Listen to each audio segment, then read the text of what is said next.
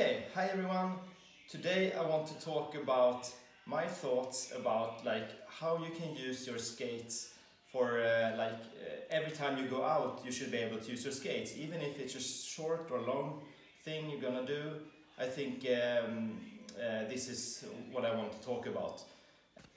And the main issue for me has been that it takes so much time to put your inlines on and put your safety gear on and everything, and all I want to do is go to the grocery store or the post office or grabbing some fast food or something. And so it's kind of faster to just run there or take my shoes on and go there, but it's super boring to do that. And there's no other way for me to skate right now because of my situation with a lot of children and corona and everything. So I don't have those 20 minutes or 30 minutes to go out and skate. So this is the time I will have to use my time really efficiently. And I will want to use the skate efficiently and think of them as something that helps me in my ordinary life. So let's start with the first thing I changed was how to put on my inlines. And I'm going to show you my quick way to do it, because that was pretty tedious before. So I will go grab my inlines. So what I did here with my skates is the main thing that took a long time was actually tying the skates. Now I just lace them to the lowest part here, and it's very loose. So I don't use the tying system at all. And I got used to that. I don't think it matters too much if you're doing these short rides. So I'll just put them on like this and use the straps, and it's pretty fast. And one thing you can do is when you're skating, you can just tighten them more, so you don't have to tighten it perfectly when you put it on. And the same here. So I just tighten it quickly, and this one as well. Both of these I can tighten during skating.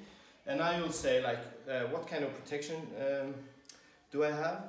And I actually, I'm trying out a very lightweight protection now. I skated for 2 weeks without any protection at all. And it felt good, it felt like I was very agile, I could do anything I wanted to. I could grab my phone and check what's on my list to do right now, because I have a list, a to-do list.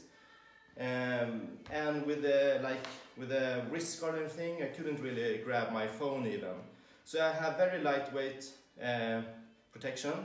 And I'm not recommending this at all to you, but I'm trying to skate very safe and still have some protection.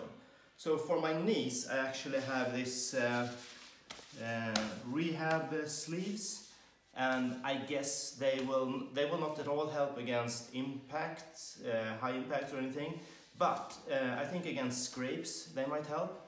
And getting a scrape is not very fun. I've had that. If you get a scrape on your knee, I couldn't skate for a week, because every time I bend my knees, it kind of opened up again, the bruises. So I'm having these for my knees. Also, these rehab sleeves will of course help out with stabilizing your knee.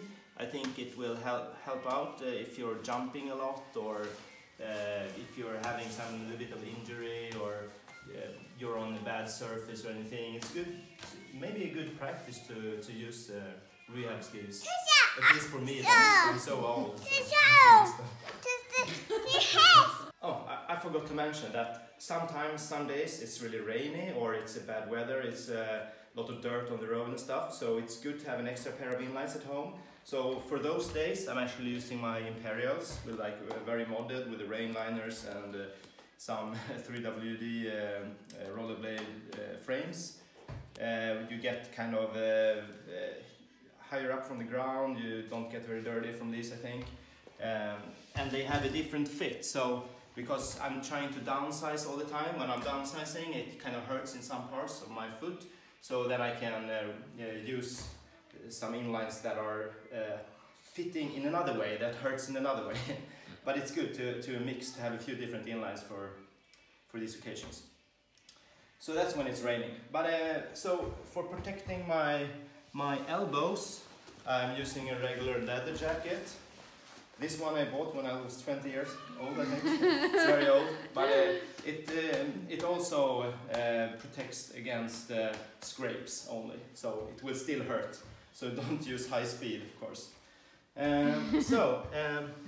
The other thing I've started to use is not to use a backpack. Using a backpack is very slow for me. When I'm collecting things and putting them in the backpack, everyone has to wait for me, for example in the grocery store. It's very cumbersome.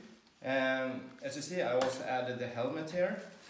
Usually the helmet is on the front here, so usually when I go out, I just put this on like this. And this kind of bag is very convenient, I promise you. I put on the hat, and then when I'm, for example, when I'm in the elevator, I can put on my helmet, this, and it's pretty fast. I will not lose any time for that. So now I'm ready to go. Of course, my hands are not protected at all. So inside the bag, I have like some lightweight gloves from Powerslide. I decided to buy these off-road ones, and they will as well. They will not protect from impact, but from scrapes as well. So you feel a little bit safe, at least. But most importantly, I have like a real helmet here. Helmet is the most important thing. You always have to be careful about your brain. And everyone heard about the story about Jason Marshall. I don't want to be in that situation. It's a really sad story. So the bag here is really easy to open up like this. Let's pretend now that we go to the grocery store. That we're going into a grocery store, and I will show you what to do. I'll just grab some stuff. So when going outside, it's really important that you can grab your keys. So you don't want to have like big gloves or anything. And with these ones, I can grab my keys. When I'm on my way to the grocery store, I need to use my phone to check like my tasks, what to do, because I have so many different errands to do. So I will need to skate and like be able to use my phone at the same time. It's really important with these gloves then so that they are lightweight but protecting a little bit at least. So let's pretend now that I'm going into the store, like a grocery store. First thing I do is I just pick off my helmet like that, and you can just put it here. It's really simple. And suddenly you have a small bag here.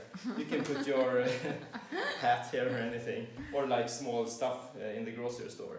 So now you're free to go into the grocery store. No one will be scared because they think you're a pro without any protection. And then when you finally decide to what to buy, for example some milk and some oil and snacks, so when you bought them, I'm using my bag for things that are lightweight and put into the bag. And things that are heavy is generally not that fun to have like in this side bag. I rather prefer holding them with my hands directly. So put on the helmet, the helmet. That takes a very little time, of course. And then I just hold on to the stuff like that, and then I can ride home safely. So that's my setup for doing quick errands, to actually being able to use my skates every day, because I think it's very important to skate a little bit every day to get the fun of it, and to allow yourself to skate even if it's just like 100 meters or anything. And one thing I forgot is that I also use some lightweight shoes that I usually have in this bag. So those times when you need to change quickly to shoes, in some stores they don't allow wearing inlines. If the guards find you, you're in a bad position, then you can just have some lightweight shoes in your side bag, and you can just put it here. And I like that it's so fast to like switch, open and close and put it over here. And it's not that bad to skate with, even if backpack is more stable, of course. I've been using backpack for like 3-4 years, big backpacks, but I found that this solution is much more quick. If you're not gonna buy a lot of stuff, of course, and use your arms for heavy stuff or big packages. Cool, I think that's all I wanted to share with you for now. See you later!